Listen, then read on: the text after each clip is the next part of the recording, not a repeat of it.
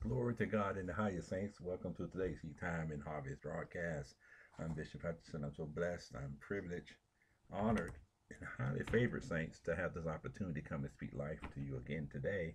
I pray that you are encouraged, that your day is blessed, that you're healthy and happy and whole. And we thank God for giving us this opportunity today to speak with you. Today's topic is trusting God. Trusting God. We're going to be looking at some text of scripture that's going to show us why we can and why we should trust in God. That is in the omnipotent power of God, the omniscience of God, the omnipresence of God, His unfailing love. So these are going to be some of the things that we're going to speak of to you about today. So I pray that you'll get your Bible, paper, pencils, be prepared to take notes. I always encourage you to do this because I want you to be able to search the scriptures right along with us to see whether the things that we say are so or not. One of the things that I want everyone to be able to do is take a deep breath and breathe out and just give God a praise, give God a hallelujah that you're able to do just what I asked you to do, to take a breath in and to breathe out. And as you breathe out, won't you release all your problems, all your cares, all your stress? For as the scriptures say, lay all your burdens at his feet, for he careth for you. And I want you to keep that in mind right now, that as you release whatever pressure, whatever weight, whatever burden, whatever discouragement, whatever sorrow, or maybe you may be bearing a burden for somebody else. I want you to, even just for a moment, I pray you just let God let go completely. But maybe sometimes we're not able to do that. But just for a moment, as we talk about the subject of trusting God, I want you to be able to let go. And I hope these scriptures that we use today will be able to bless you and help you in being able to do so. So if you take a look at our foundational text, today's text for the foundation, we're going to use a scripture from the book of Psalms. Psalm chapter 20, verse 7 will be a foundation text, but there are going to be several other scriptures that I'm going to read and give to you today for you to meditate on as you finish this message and as you go about your week. We can continue to rely on the Lord. And so here we are. If you're making notes again, we're going to look at Psalm chapter 20, verse 7. Somebody say hallelujah. It says, some trust in chariots and some in horses, but we trust in the name of the Lord our God.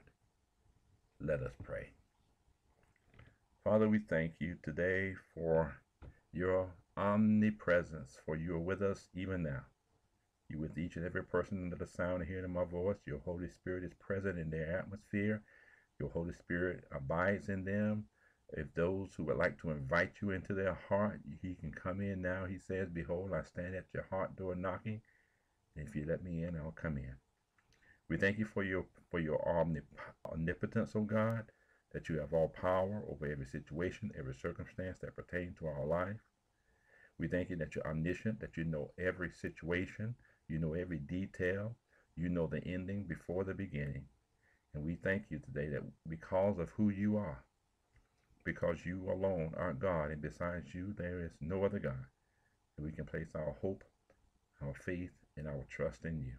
So today, empower us with your word, Father, to trust you for provision, for salvation, for healing, for whatever it is that's needful. And may you be glorified in all we say and all we do. In Jesus' name, hallelujah. Amen. Praise the Lord. Hallelujah, saints. Welcome again to today's Seed Time and Harvest broadcast. I'm so encouraged today as I was studying this week's lesson about trusting God. And our foundational text was from an Old Testament scripture, actually from one of the book of Psalms. And if you know anything about the book of Psalms, it is a hymn book. These were songs of worship and praise they sang unto God, that some trust in chariots and some in horses, but they were celebrating and said, but we trust. And I want you to be able to say, but I trust. I trust in the name of the Lord our God. And why do we trust in the name of the Lord our God? For his name is a strong tower. His name is Jehovah. He's the great I am. Hallelujah. He's a deliverer. He's a healer. He's a provider. He's your peace. Hallelujah. And so we trust in the one who is.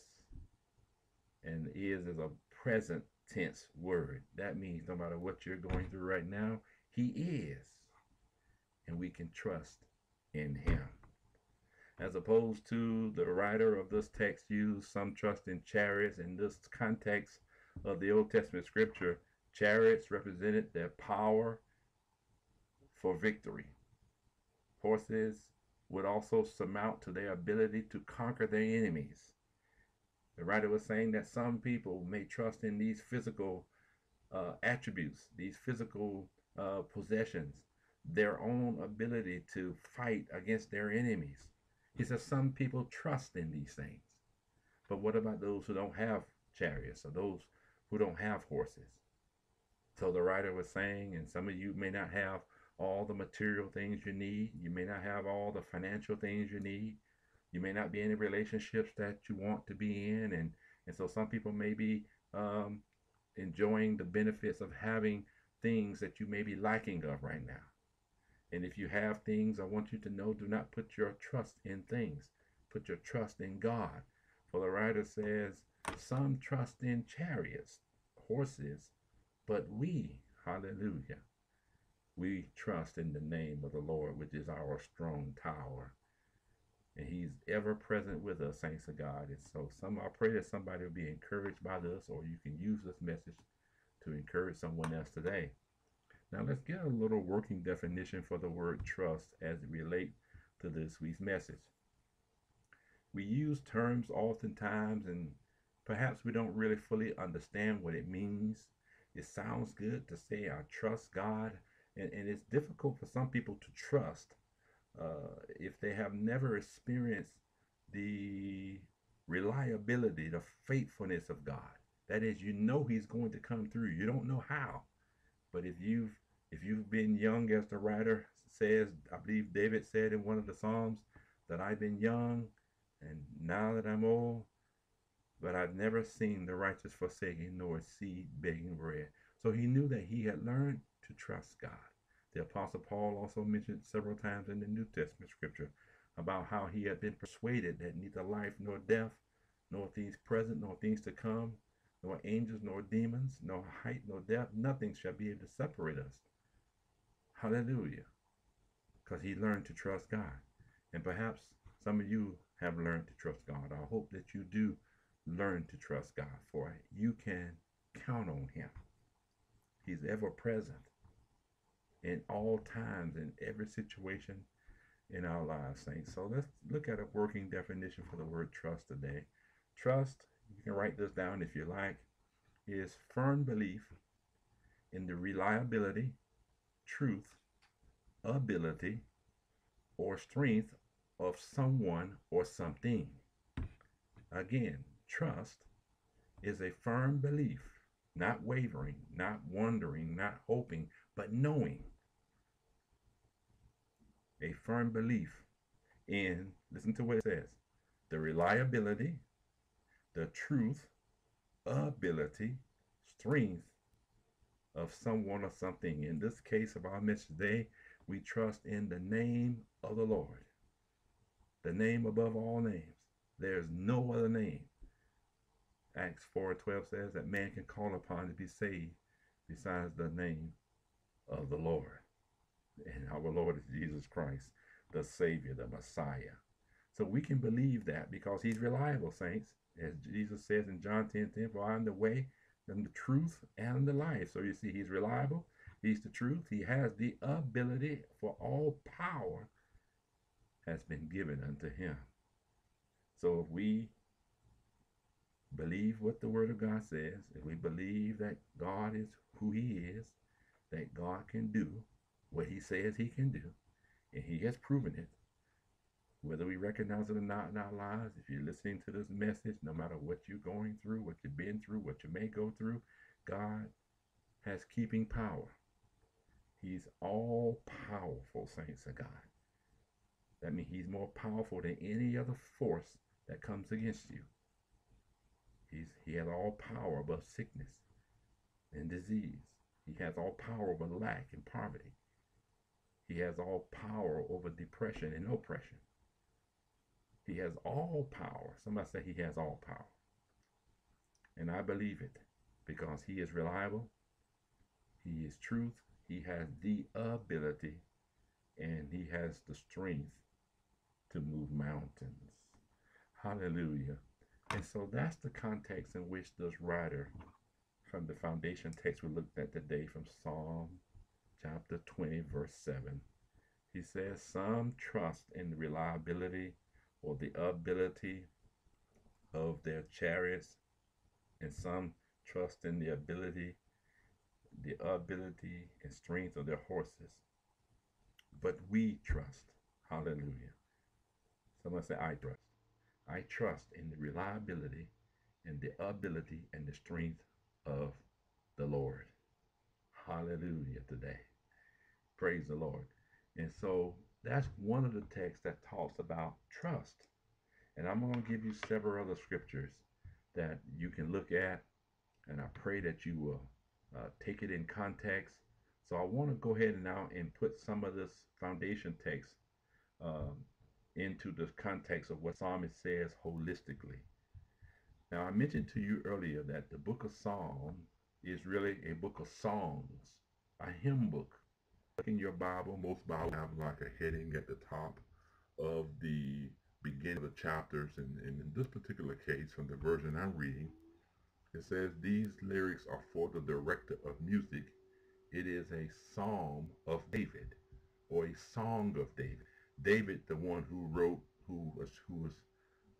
is credited with writing the 23rd Psalm and the 27th Psalm. It says, though I walk through the valley of the shadow of death, I will fear no evil, for thou art with me, thy rod and thy staff, they comfort me. And this is another song of David, the one who slayed Goliath, who says, you come at me with spear and shields, but I come at you in the name, somebody say in the name of the Lord. Hallelujah. David had learned to trust in the name of the Lord, and we've seen the victories that David won, not because of his own strength, but because he trusted in the strength of his God. We can trust in the strength of God as well, saints. We can trust in his truth, his reliability. We don't have to trust in our own strength, for another text says, it's not by power, it's not by might, but it's by my spirit, says the Lord. Today we're talking about trusting God. So let's read this Psalm, chapter 20, starting at verse 1. It says, may the Lord answer you when you are in distress. May the name of the God of Jacob protect you. May he send you help from the sanctuary and grant you support from Zion. Verse 3. May he remember your sacrifices and accept your burnt offerings. May he give you the desire of your heart and make all your plans succeed. Verse 5. May we shout for joy over your victory and lift up our banners in the name of our God.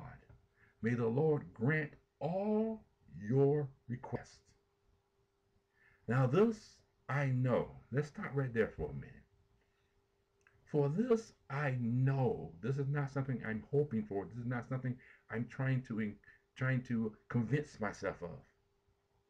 The reason why the writer could encourage the people in their distresses, why he could encourage them that God of Jacob would protect you, that he would send help for them, that he would grant support for them. Hallelujah.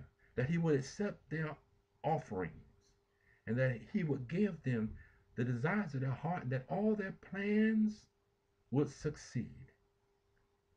He says in verse 6, now this I know. It reminds me of what the Apostle Paul says in Romans 28, for we know.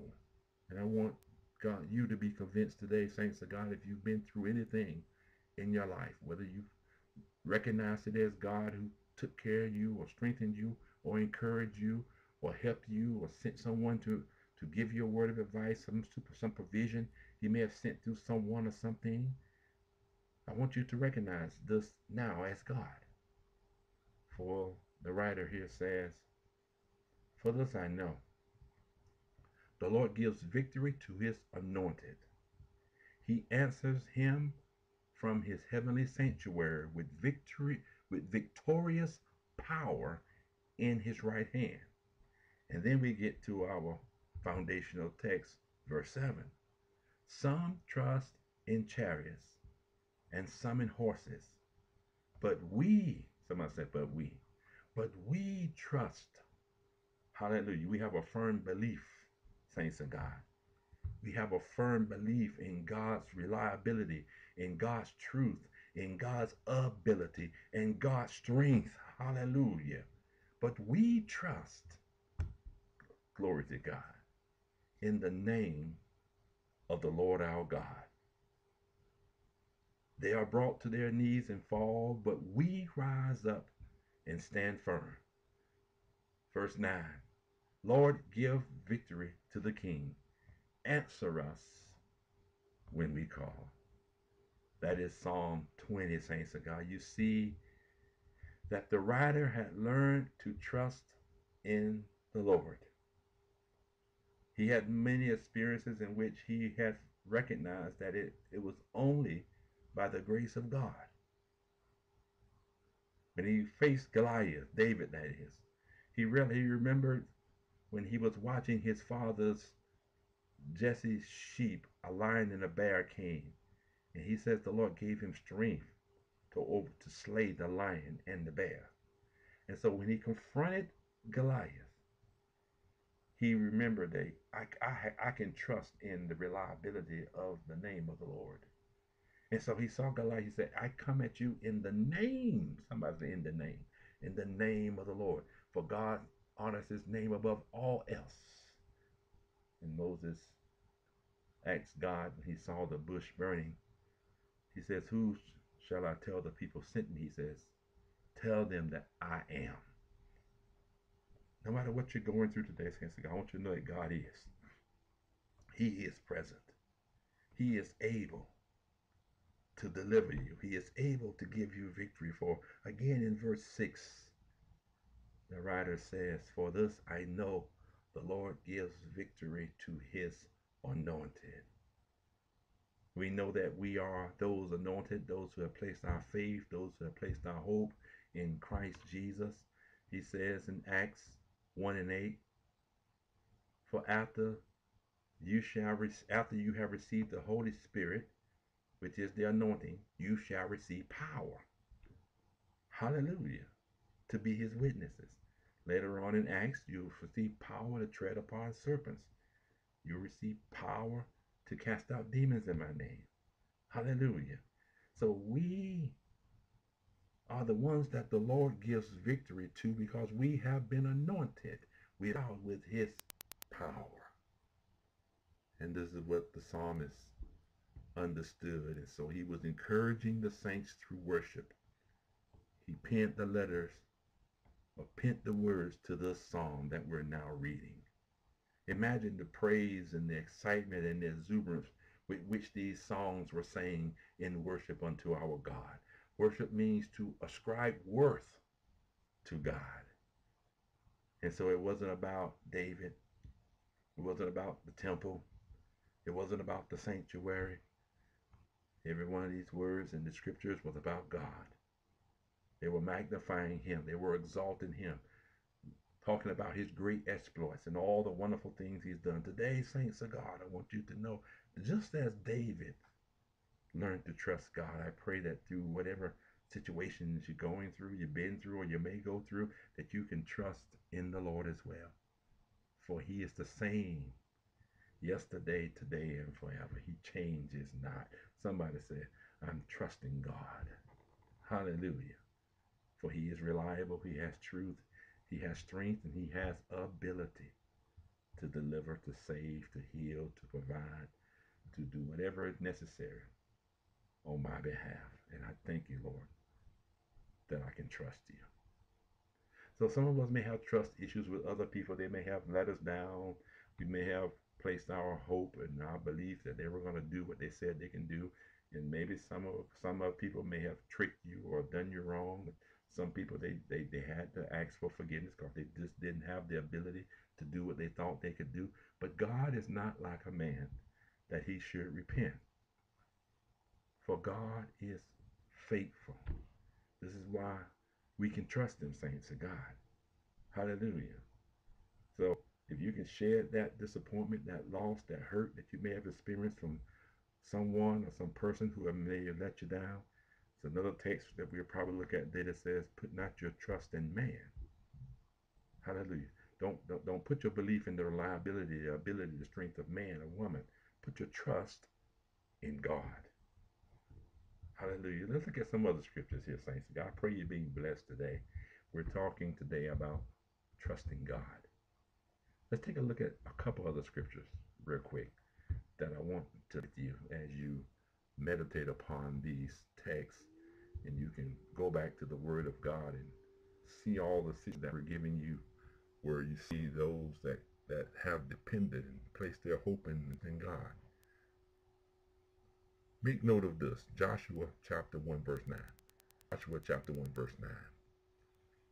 We see where it reads, the Lord spoke to Joshua and says, have I not commanded you? Be strong and courageous. Do not be afraid. Do not be discouraged. For the Lord will be with you wherever you go. That may be some encouragement for somebody today. For the Lord says he has commanded you, in the case of Joshua, to be strong, to be courageous, to not to be afraid, not to be discouraged. Some of us may not feel strong right now. Some of us may not feel courageous. Some of us may actually be afraid, or maybe we are discouraged. But here's the reason why we can trust in God. This is what we should trust God for. We should trust God for his strength, for his power. For he has not given us a spirit of fear, but power, love, and he has given us a sound mind. He has given us this thing. So we must turn to him to receive what he has given us. For the Lord, your God, will be with you wherever you go. Whether to the courthouse, whether to the jailhouse, whether to the White House, whether to the outhouse, no matter where you go, the Lord your God will be with you. You are not alone. And this is how we should, and I pray that we will be able to. I pray that the Holy Spirit will work in us and through us as we speak and meditate upon these portions of scripture, that he will stir up your faith to trust God.